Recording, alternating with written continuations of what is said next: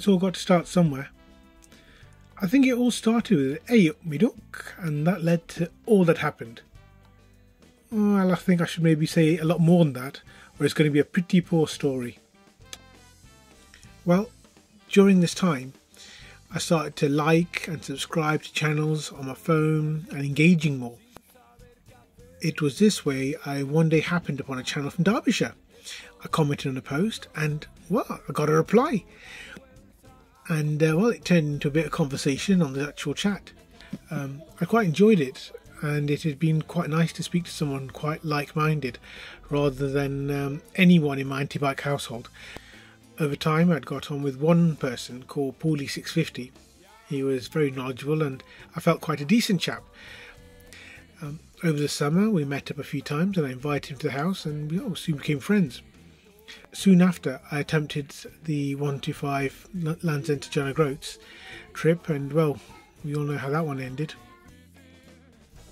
After the trip in the car to Edinburgh with the kids and the failure of my LeJog attempt, I was actually quite refreshed and new to get this test business out of the way. Pooley that summer had also been down to Lizard and back, and so I was also looking to get up to Scotland to get the trip completed. We spoke a lot and both agreed there was unfinished business and we needed to get it sorted. We planned another trip, but this time together, to johnO'Groats. Me on Donkey and Pooley on the Deville. Well, he joked that he'd be team support, but then I thought, knowing my luck, it wasn't going to far off being true. We set October to try our 4-day attempt. Doing the whole trip on the 125 meant not going in the motorway, and that was going to mean a long trip and quite a lot of extra work for Pooley. But he was adamant that it'd be a good laugh to go up together, so we fixed a date 2 weeks before we were due to leave. I went for a lesson and I got a Mod 1 test the next day and a Mod 2 a few days later, and I passed. Now 2 weeks before I was due to leave, I had a full licence, and suddenly there were serious possibilities to consider. We launched into a frantic search for a bike. I genuinely had no idea what to get, so with just over a week left to go, I went into checking every Transalp within 100 miles of me. I saw several, I started to learn what I need to look out for and how to inspect it properly. I saw a lot, and many were actually really abused bikes. They had been through a lot and they were not in great condition. I really started to worry if I'd find anything, but then on one of my last punts in Stafford, I came across a 2006 with only 10,000 miles on it, in very nice condition, but just over 700 quid over my budget. It was crushing. I found the bike I liked, but it would be difficult to afford it. I called up my wife there and spoke to her, and it was going to be difficult. I walked around and considered a cheap high mileage XJ600, but it didn't have that comfort or feeling the Transalp 650 had given me. I felt down. I'd still not got that bike. I heard people were walking into shops and leaving soon after with a brand new one, but it just wasn't happening for me. I called the wife again and spoke to my dad to get his advice. After considering everything, a few minutes later, I got my things and I was ready to leave. I had just shaken hands to collect my bike after a service, and I'll be back in a week. Woohoo! I couldn't believe how quickly it had all changed in a few minutes. I sat in the car and called Pooley. Hey up, I've just seen a bike and I'm picking it up in a week, a few days before the trip. We are on. He couldn't believe it, how within the last few days I'd passed the test, gotten a bike, and frankly, neither could I. A week later, I rode my new Pride and Joy back home. She was so pretty. I couldn't believe she was all mine, and after a few hiccups trying to get some E5, I came back home, introduced my new bike to everyone, and after a few photos, packed her away. The next few days were going to be manic with work, but I thought I would definitely, without doubt, get a ride in every evening to get used to her before the trip. Well, but plans never turn out that way. I actually wouldn't start her again until the morning I was meant to be leaving. The night before, I put many things once again into the living room. I had learned from my mistake from my previous tour and waited for the baby to go to sleep so he couldn't throw my helmet down the stairs again. I put all my things out and sent my picture to Pooley and to Instagram.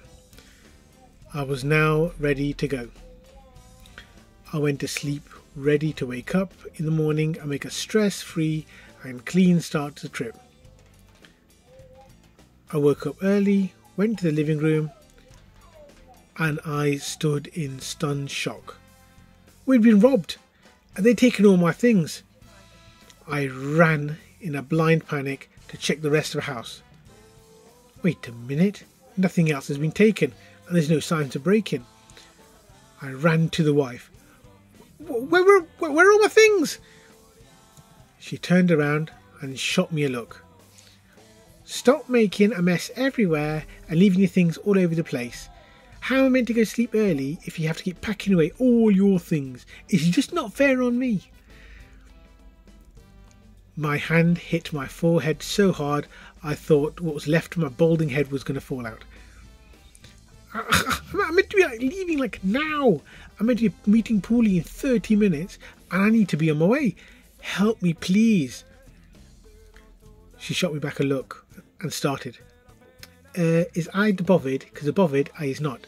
Hark, there, the bothered angels do not sing, because this is British Rail and that is not my department. Or something to that effect. She turned over and went to sleep, with me in my Star Trek pyjamas, holding my towel in disbelief. I called Pooley, and I said, Mate, I'm going to be late. And I explained briefly what happened.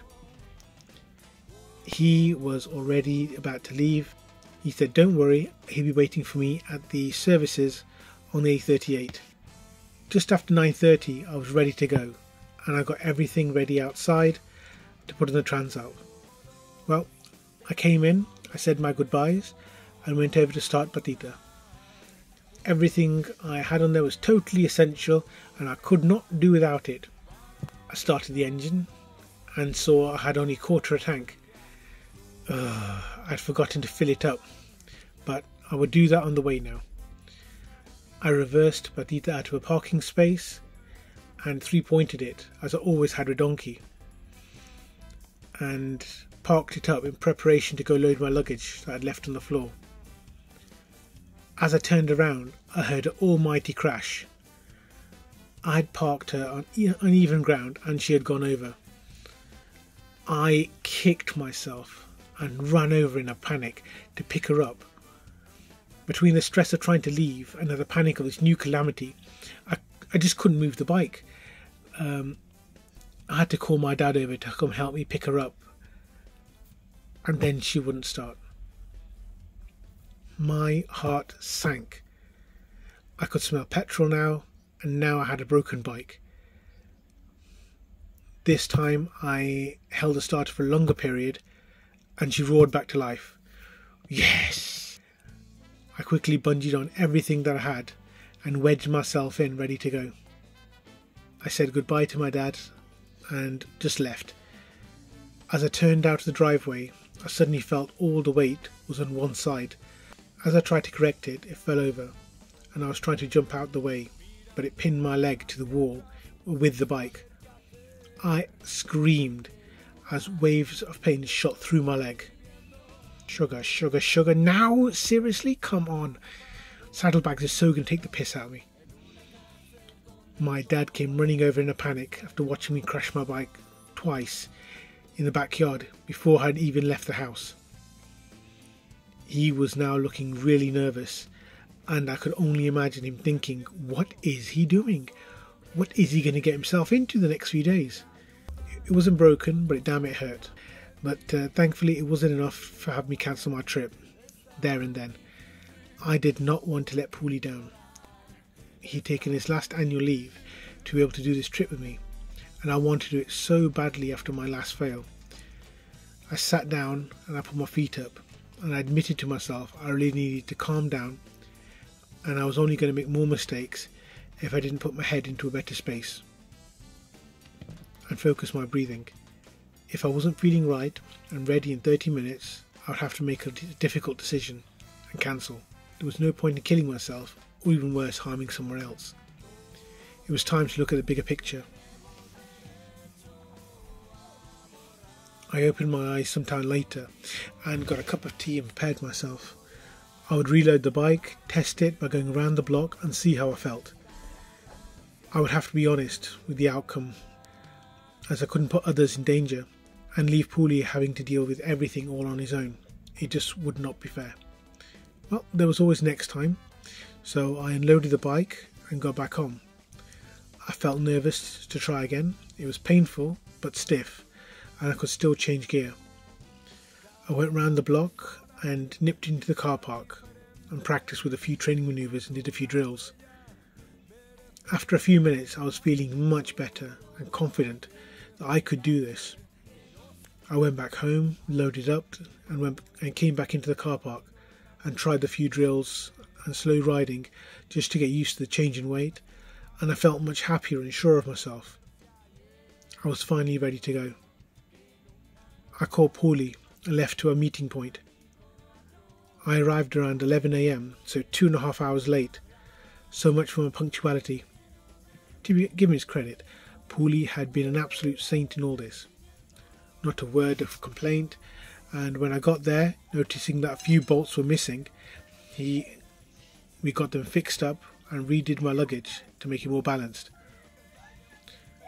I was quite worried that he might be annoyed. I mean, I would. But I think the steady, slow flow of cappuccinos for the past few hours had kept him going. And at this time I joked that now his blood type must be 00 cappuccino. As a nickname, I have named him 2 cappuccinos Pooley. It had been an ordeal getting to this meeting spot. We still had 4 more days of this. As we got moving, I finally felt excited. Things were starting to move and I was going to johnO'Groats with my mate. It was so going to be a laugh. End of part 1.